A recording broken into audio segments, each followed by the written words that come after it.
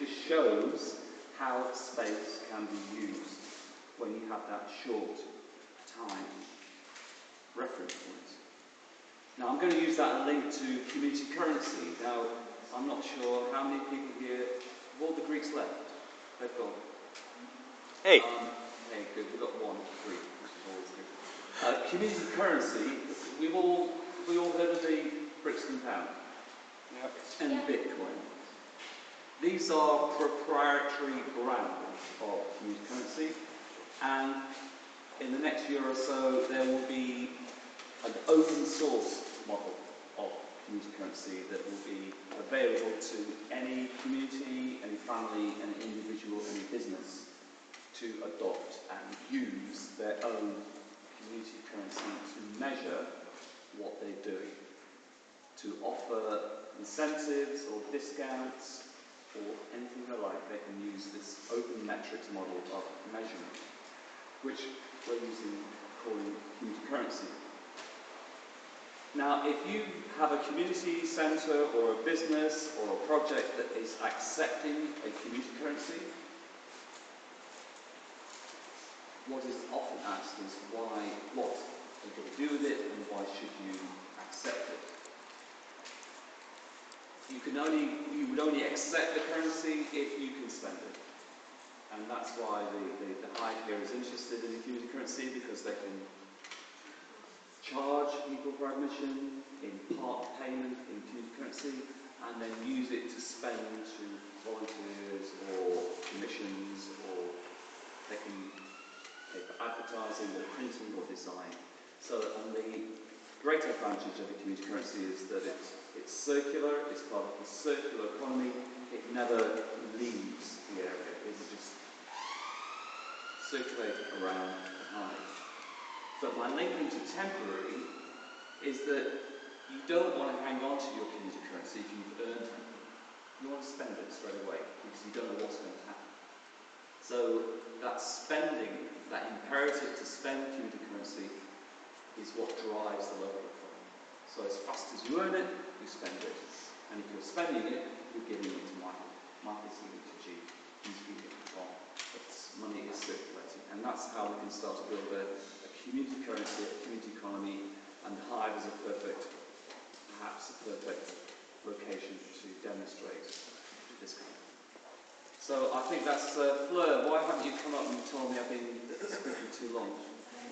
Join us, Fleur. Go on. Perhaps even, I know you perhaps not, can you just touch on the permaculture side of... Okay, permaculture. You've all heard of permaculture, haven't you? Permaculture is a design tool. It enables people to begin to think about designing. Now, people really, do you design? When's the last time you actually designed something? I used to design websites, actually. It's been a while there, a couple of years.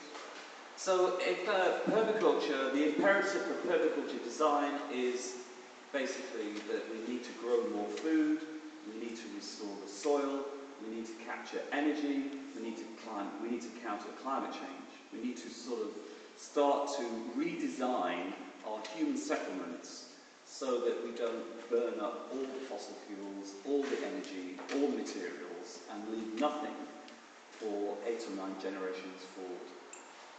So we have a design tool called permaculture, which I will just say has 3 basic principles, and these are the principles which the directors and those working in Hive may agree with.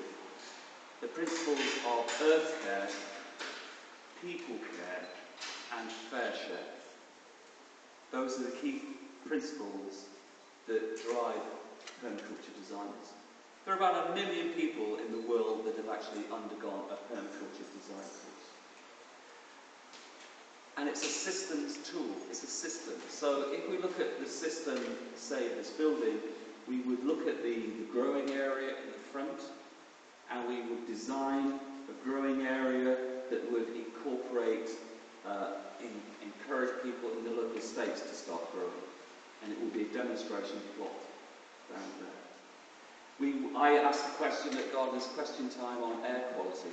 I said if we were growing vertically at the sides of buildings, what plants would the panel grow on the vertical growing systems? And they referred me to NASA because they put up on the spaceship circling the Earth various plants to try and clean the air in the space centre. So it's not as far-fetched as you'd think, but it is possible. Tobacco plants, tobacco leaves are very sticky. There needs to be ways in which we can capture some of the particulates in the air using vertical growing. It could be that we could put in a pilot growing system on the outside and clad this building with a growing system.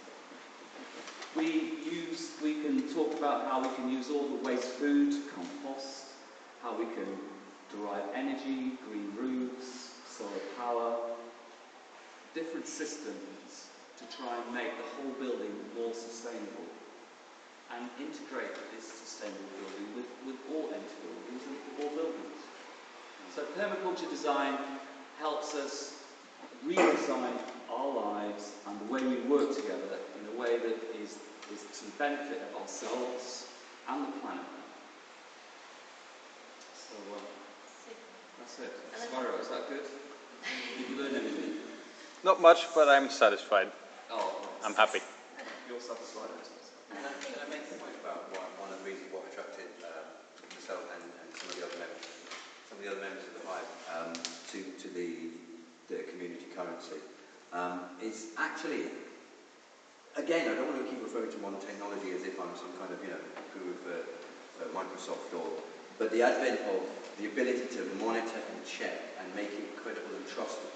This is something that's new, that is an app-based system that you can have on your phone, for example, and you can actually then treat it like a proper currency, and it can become an infrastructure. And it was important because I think Phoenix mentioned to you, at some point about watching a particular movie and how are we going to change all of our cities. And this was again the problem that fundamentally faces all of us. Is there's a massive amount of work to be done to change these cities. And what attracted me and what attracted me to this whole concept was the idea that we don't necessarily need to do it that way around. What we could do is in the gaps start to build the world we would like to see and make sure that the infrastructure for that was strong and valid and in place, and just continue to grow that infrastructure, knowing that over time, eventually, I don't want to talk about replacing or revolution, but certainly knowing that over time we will become strong enough to sustain a large amount of people. So it's the underpinning infrastructure that I'm really interested in, the idea that we can build currency, we can build systems and designs that, I remember mentioning to Tom when he first came to see us, and I kicked myself afterwards, that we were inspired by the Japanese mafia, the Yakuza. I thought, I've forgotten, you reminded me. No, wait a minute, I've got to chop your finger off, right? Is that how it works? But yeah, it's very much the story of the disaster of Fukushima and how the government of Japan wasn't able to respond and provide food, sustenance or emergency supplies to people who were cut off in remote districts. But somehow the infrastructure that had been built in the black market was capable of sustaining these people and save lives, and that I found very inspirational. And I don't necessarily see that while we don't have any nuclear disasters going on now, right here, we are inexorably creeping towards a number of different environments, meltdown, either economic or environmental. There are a number of different ones. And so I think it's only wise, as a society, for us to start thinking about putting in place our own backup plans and fail-safes and so on. So that's what I'm trying to. I would say essential, but I'd like to see Tom, Charles, some comments. Just a tiny point. George Ferguson, the mayor of Bristol, gets paid in Bristol pounds, just out of interest. One of the problems, and whatever he gets paid, I don't know, 70,000 or something. One of his problems, and this is why critical mass is so important, is he can obviously buy lots and lots of coffee, and it's getting beyond the hospitality circuit that is a bit of a dilemma. Obviously you can get plumbing and so on. But anyway, I'm just saying there is an example. He's probably the most high-profile individual within the political system who has chosen to be paid in an alternative currency. So it's just a fact.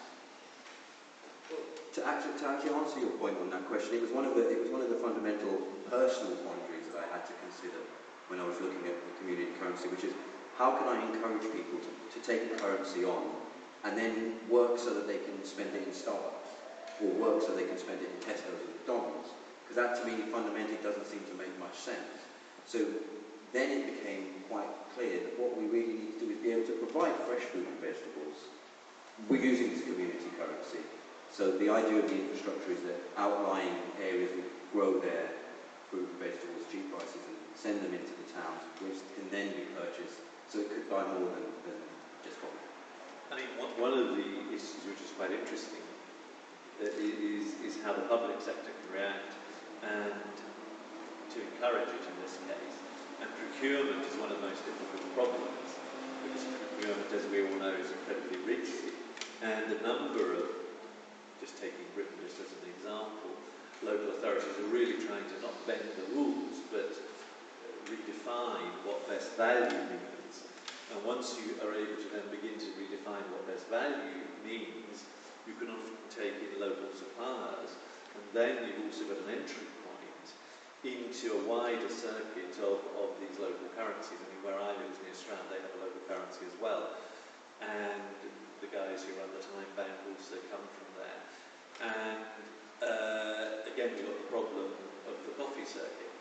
Sorry, I'm not saying that negatively, but I'm just saying you want things that are higher, well, where you can spend some of the money or get more services, and I think that's an interesting challenge.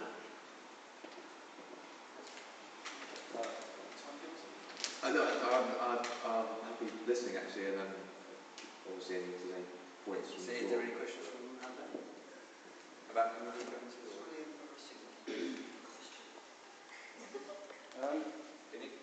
What does the panel think? We've heard a lot of stuff over the last 2 days, all about planning and housing and use of space and people with space and people wanting space. How do you think we can make it easier for groups to use space? And I'd also like to ask the question of how do we make cities and planning more environmentally friendly, or anything you know about that? A couple of questions, whichever bit interests you. Should we just gather a few questions together? Yeah. Sorry, were you putting your hand up? Yeah, Just gather a few questions, then we can sort of between Yeah, just choose what you want to. there's a lot of talk about currency, and I'm, to be honest, not the person to be talking about currency, but when I think about currency, I think about wealth, and when I think about wealth, I think about health, and what I think about space, that you were saying, how can we use it to make the most of it, and I think a space where there is a dance area for people to come and do dance classes, to do yoga, not just yoga, but to stretch, and to get in touch with their chakras, and just realign and feel